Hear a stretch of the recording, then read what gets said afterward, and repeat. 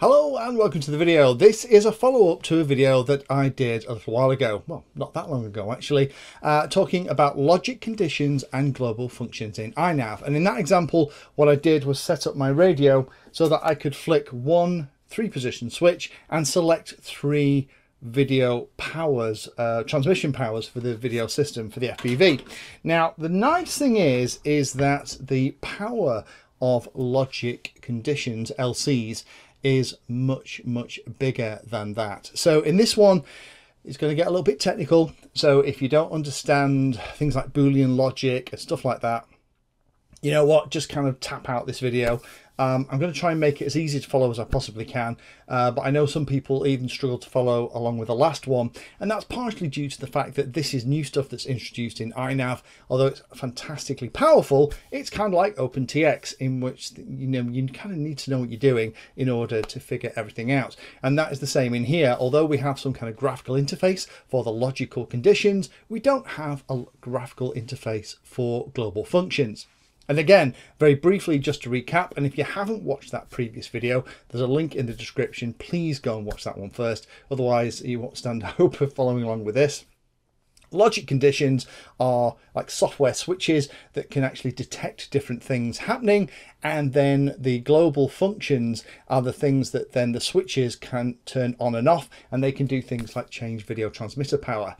Now, it can also do other things as well. It can do things like drop flaps when you're in a particular flight mode below a particular airspeed, and there's loads of cool stuff. But this video is all about exploring more of this and getting into a little bit more of the weeds. Now, I've actually had to make myself this little sheet, which is where I've had to figure stuff out to make this happen. And again, I need to say a massive thank you to Pavel Spikowski, who has been helping me through this. It's been a very long time since I've had to sit down and work out Boolean logic, but I've kind of got there because he was kind of going, oh, no, that won't quite work. And eventually we got there in the end. So a big thank you to Pavel. Go and check out his YouTube channel. I'll put a link in the description. Go and click on watch a few of his videos. He's an iNav developer, a lovely guy, and somebody that needs to get more viewers than he actually is, because he does a really good job. Now, as we looked at last time, you can use global functions to change the power levels. Last time we were doing a 3-position switch in a low, mid and high position, sent one of 3 power levels to your video transmitter. And you use the on-screen display to display the video transmitter power level in the on-screen display to figure out what your VTX was. Now, Pavel has sent across this setup here, and this is a really cute way of doing it. This gives us just 2 power levels that flick when you pass the 200-meter mark. Logic condition 0 is set to detect when you fly past that boundary, and then logic condition 1 is only active once the craft has been armed for 5 seconds. And then logic condition 2 is anding the two together, so when it's armed and you're 200 away from home, then that logic condition 2 is active, and then you have the reverse of that, which is not logic condition 2, which is actually set for logic condition 3. So you'd use logic condition 2 for the higher power level and logic condition 3 in global functions to set the lower power level, as we did in the last video. But I wanted 3 power levels. I wanted a low power level when I'm close in, and then for it to ramp as I flew farther away. Again, just be a little bit careful of this because it isn't legal everywhere you are. 25 milliwatts is the maximum legal power for lots of places. So let me start again and very quickly show you what this setup looks like in iNav configurator, and then what I'm going to do is actually jump on the bench and I'll show you on paper. We'll actually work out how all the logic goes together so I can explain what I've done. Now, if you don't want to go through all of the detail, you can just copy down what I've done in this image and just like skip the next 5 minutes and then pick it up at the global function where we do a quick setup of that. But if you want to understand how these things actually work, then stay with me while we go on the bench. So let me just go through this worksheet and kind of explain what I've put up there, because it does look a little bit complicated. These are the 3 logical functions and how they all work, how the inputs relate to the outputs, and we'll come back to these in a minute. At the moment, we'll just worry about the first 3 lines of the logic conditions. Now, those are testing whether or not we're 100, 500 or 1,000 meters away from home. Now, if the logic condition is active or true, I'm going to put a 1. If it's not active, I'm going to put a 0. So this one, logic condition 0, is testing, are we 100 meters away from home? Now, if we're less than 100 meters, that's not true. If we're over 100 meters, that is true. If we're 500 meters away, we're definitely 100 meters or more away from home, similar with 1,000. Next logic condition is number 1. That's testing whether or not we're 500 meters away from home. If we're only 20 meters away, are we 500 meters or more away? Nope. Same with 100. When we go over the 500 meters away from home mark, then this turns on and stays on all the way as we fly further and further away. Last one then is for greater than 1,000 meters. So that's not true when we're close in, 100, 500, but it does become active when we're over 1,000 meters. So those are the basic conditions all sorted. Now this logic here, these logic gates are what are all strung together to make integrated circuits. And although they provide very basic functions on their own, when they're connected together, they can do some pretty amazing things.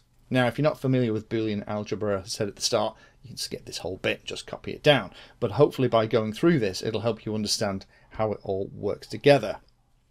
So the first thing we're going to do, logic condition 3 is going to test whether logic condition 0 and 1, these two up here, are using an AND. Now the way AND works is that you only get a 1 out if both of the inputs are 1. So this one, they're both 0, that's going to be a 0. They're not both 1 there. Oh, they are both 1 there, and they are both 1 there. So that's what it looks like.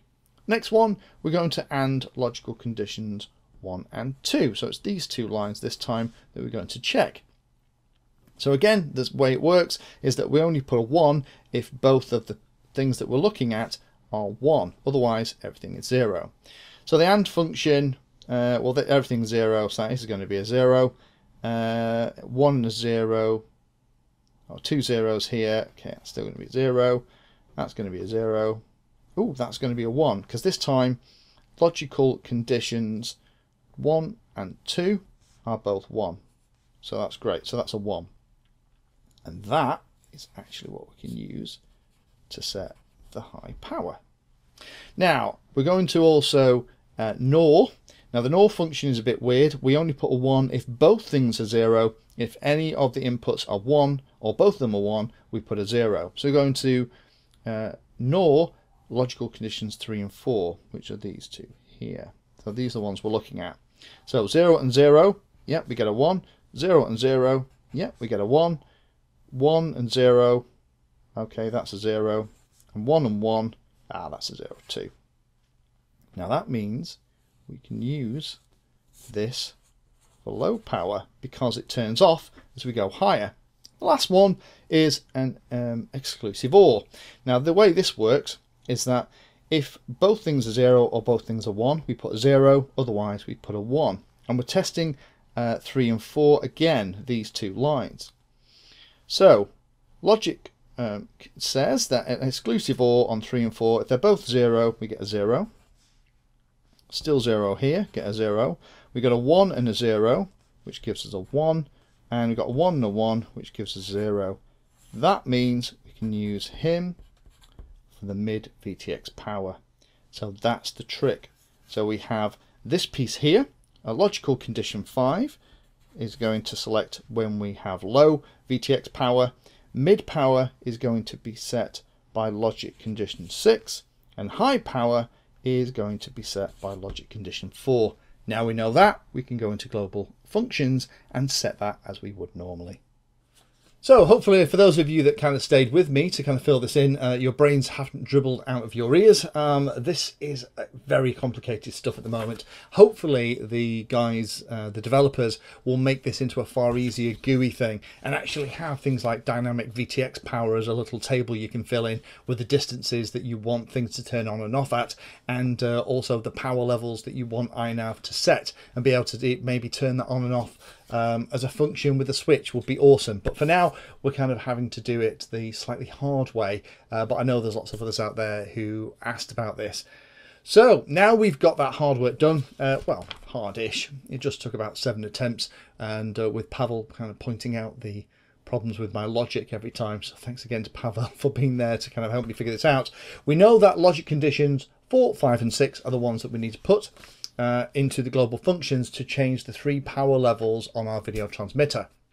Now, again, the way that the global function stuff is laid out is that the GF command, global function, you need the CLI for this. The first number in the 6 numbers that you're going to put in is the rule number, starting at 0. So rule number 2 is actually number 1, but you start with 0. The second digit is whether or not it's active. So we're going to have a 1 to say it's turned on rather than a 0. The third number is the logic condition, the number that we've got here, the 4, 5 and 6 that we've set up to actually trigger the 3 conditions. And then we have the action, which in this case is change the VTX power, which is 3 by looking online in the global function documentation.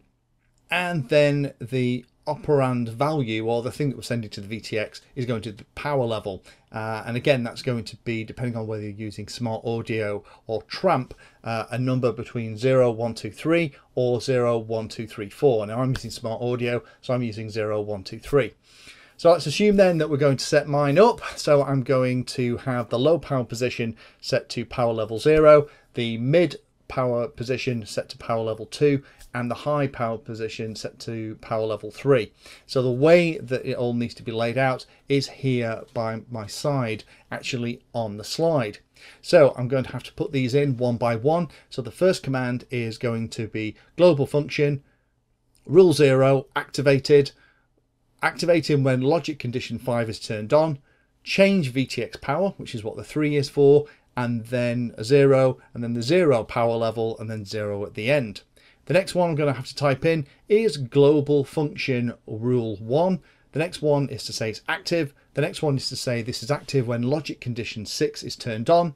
The 3 means that we are going to be changing the VTX power, and then the 0, and then the 2 is the power level that we want for the VTX, and then a 0 at the end. And then finally, global function, the last one we're going to set up, global function 2 is the next rule we're going to do. It's activated or turned on, so that's number 1. This is for logic condition number 4, VTX power number 3, 0, and then 3 is the power level 3 that's going to be sent.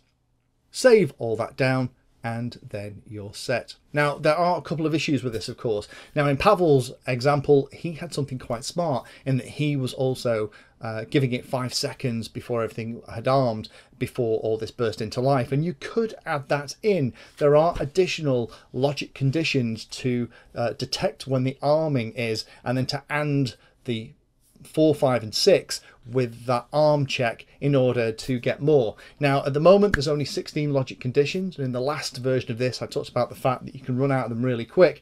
If we did that with the arming check, then we would use another 4.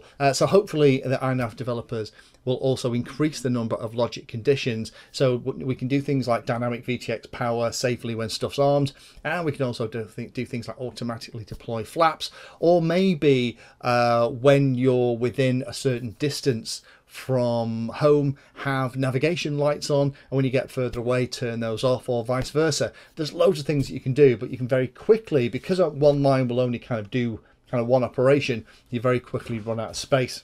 Hopefully some of you followed along with that. Apologies, this is quite a complicated subject, but for those of you that kind of managed to follow along with me last time, hopefully that explains a little bit more about how you can automate some of this stuff and start to do some pretty clever automated changes on an iNav craft on the fly. Thank you for watching my video and watching right to the very end. If you want to find out what I'm currently working on, you can follow me on social media by searching for Painless360 in the usual places. If you'd like to become part of the inner circle, then you can become a Patreon. Details are in the description and you get lots of additional benefits. Check out the playlist section on the channel too. I organise all of my videos into playlists, and it's called something like Introduction to or for Beginners. All of the content is aimed so that you can start at the very beginning, and it teaches you that subject, starting with simple principles and moving up to teach you everything you need to know.